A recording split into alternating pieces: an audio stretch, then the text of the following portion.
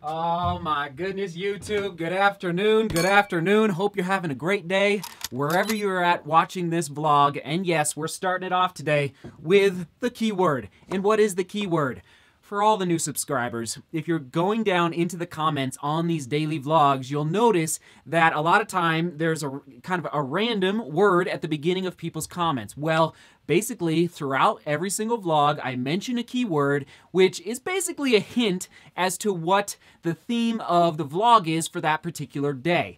So, today, it's global. Global, that's right. And this is not the question of the day, but I just have to ask. I have to ask because, yes, we have surpassed 7,000 subscribers. Welcome, by the way, to all the new subscribers.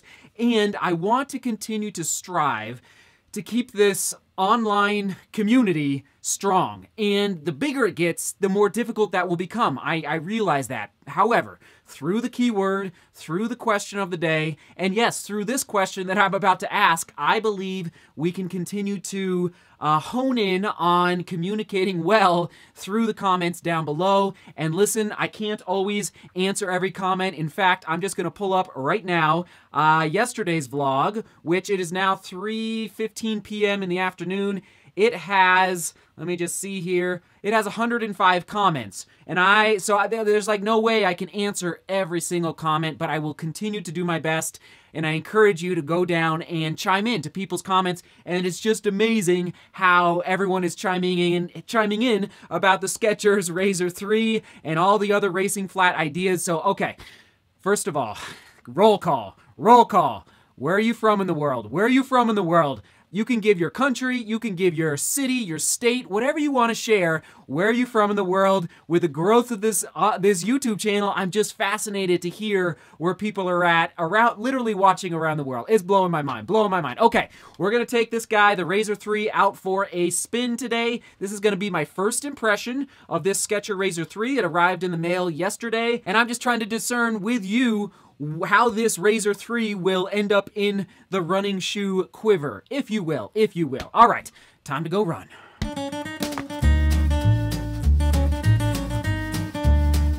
I just always like to see what the inner liner feels like and the upper for the first time.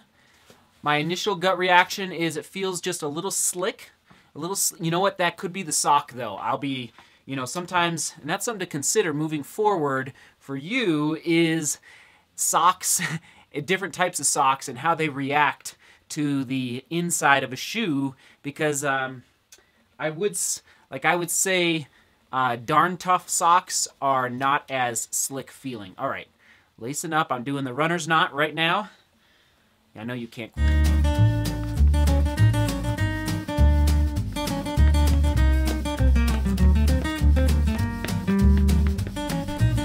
Leaving the shed with the GoPro 7, you're gonna see my gut reaction, so my facial expression, to the first steps in the Skechers 3 once I start jogging. And so, here we go. Let's just get on the road here. All right. All right, you ready for this? All right, here we go.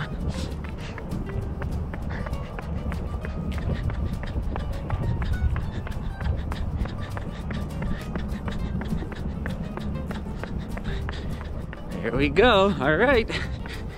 I'll see you on the flip side. Here we go.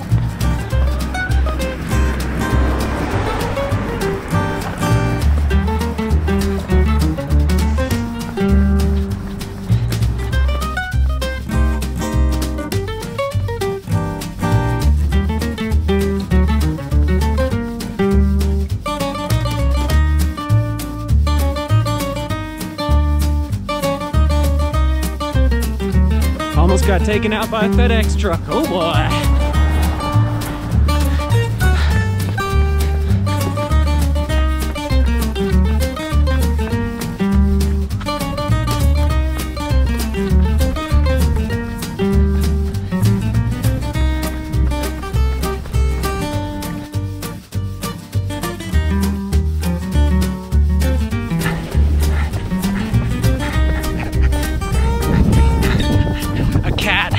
Just leapt out, tried to eat the geese.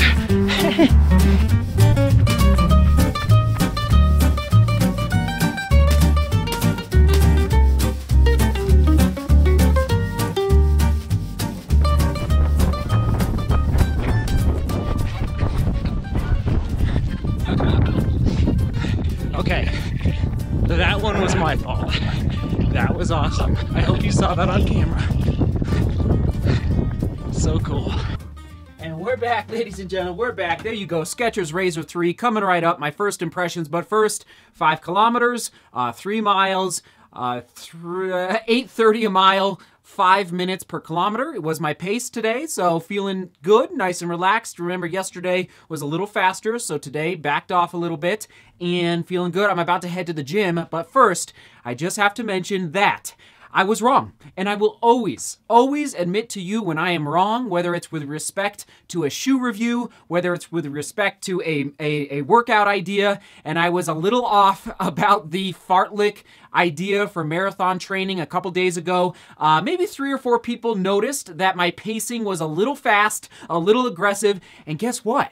That means you guys are listening, because guess what? I am the first to admit that I will watch YouTube videos, but sometimes I'm not listening to the YouTube video, meaning I'm zoning out, multitasking, and basically 3 or 4 people commented and said my fartlek was definitely too aggressive, and I agree. I went back and reassessed, and so that was not, it was too fast. So I had the idea of going for an hour fartlek, which I'm going to talk about that in a second, but an hour fartlek, 5 minutes on, 2 minutes off, 5 minutes on at 2-mile pace, and you'll notice if you go back and watch the vlog, hopefully it'll be upper right-hand corner, that I had to pause and think for a second about that pace. I was calculating literally on the spot, and that was just too fast. Too fast. I would back it off to like 10K pace, basically. I would feel comfortable there. 2-mile pace was too fast, but I am going to just stick to my guns on the hour length. I still, I'm used to running for 3 hours, 4 hours, 5 hours as a ultra runner transitioning back down to the marathon distance. And so I would go out for, 30-mile long runs over the past 3 years. And so I still really am excited to try that workout in 2019, getting ready for my first marathon, but just know, I'm always going to be transparent and tell you when I was wrong, and so back that pace off, baby. Back it off. Don't go do that. Just a little too aggressive. So thank you for calling me out and for noticing that that was too fast to everybody that commented on that. Okay, we're off. I'm going to the gym.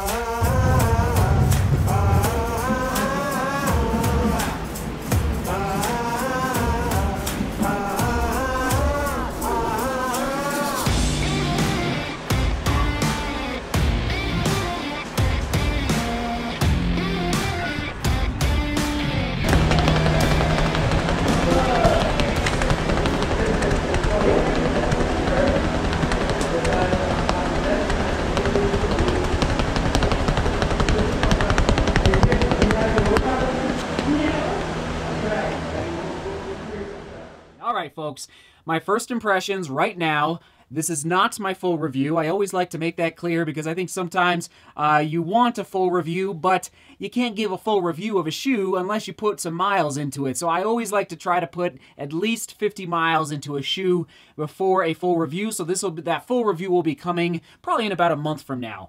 All right, where to begin? Oh, I know exactly where to begin. It's on Strava. That's right. I'm amazed at how we can communicate on the World Wide Web. I'm amazed. All right, shout out to Jeremy. Where's the comment from Jeremy on Strava? Basically, I posted my run on Strava, 3 hours ago, and Jeremy asked this question because he knew that I ran in this shoe today. He said this: during your review, can you add more feedback on the fit?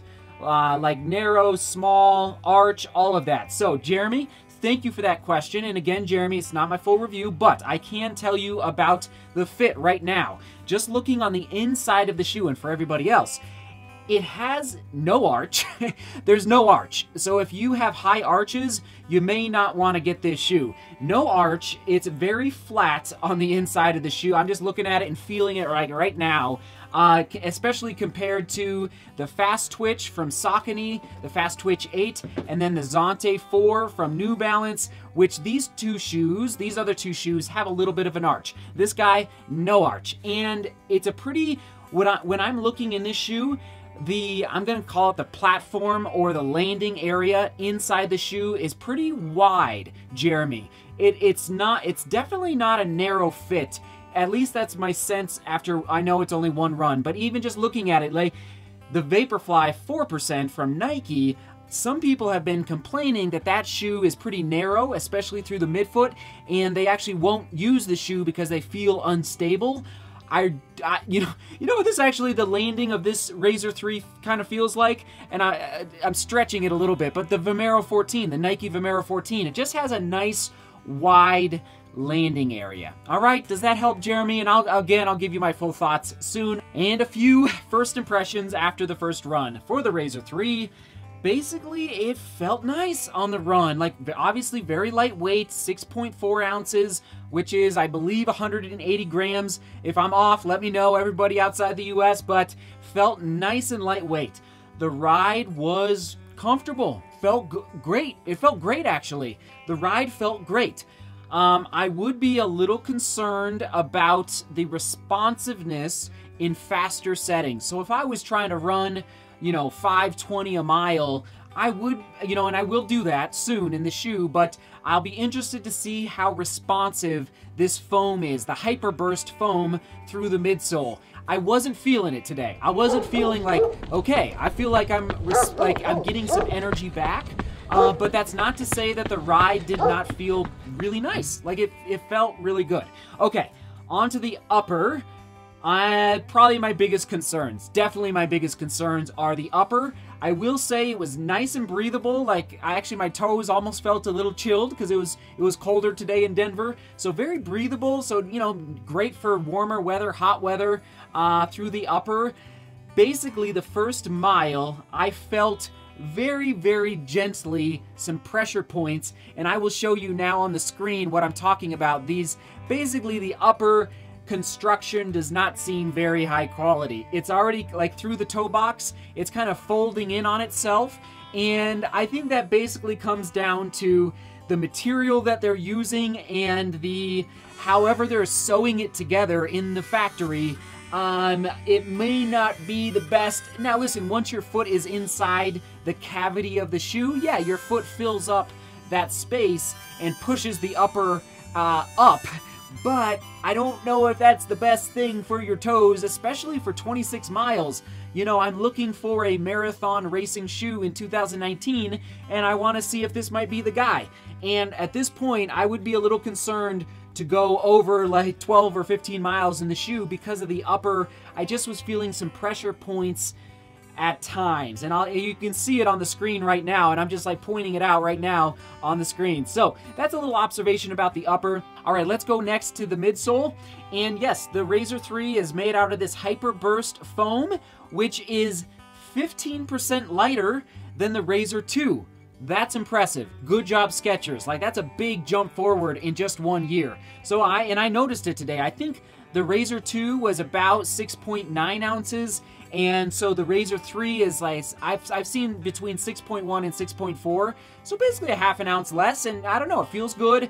I don't want to be a Debbie Downer, but I will just point out that I can see glue where the upper meets the midsole. And yeah, it's a little concerning as a consumer to see glue that has kind of spilled over. If I tried to pull and yank on the upper, would it detach from the midsole?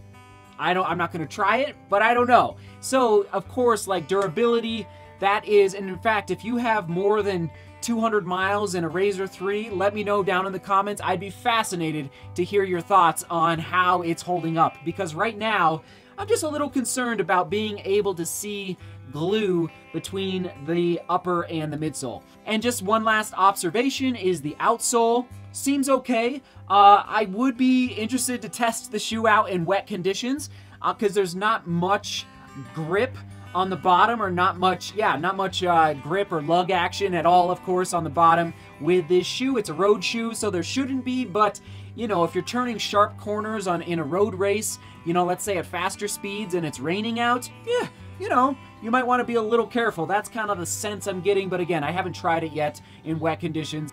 And there you have it. Those are my first impressions of the Go Run Razor 3. Stay tuned. 50 miles later, we'll get you the full review. We could go on and on tonight about this, but we will save that for another day. All right. Keyword again, global. I can't wait to hear where you're from around the world. Oh my goodness. It's going to blow my mind. It's going to blow my mind. I just know it. And the official question of the day, will you be able to attend the live stream tonight, Wednesday, 7 p.m.? And if not, that's okay, but ask your questions down below for me, whether it's about life, training, racing, ooh, that's a fun topic, racing tactics, racing strategy, shoes, the list goes on, and I'll do my best to answer your questions, and then of course you can watch later in the replay. You rock. Thanks for being here. Oh my goodness, what a day. All right, seek beauty, work hard, and love each other. Woo! See you tomorrow night. See you tomorrow night. Woo! Actually, sorry, when you're watching this, tonight.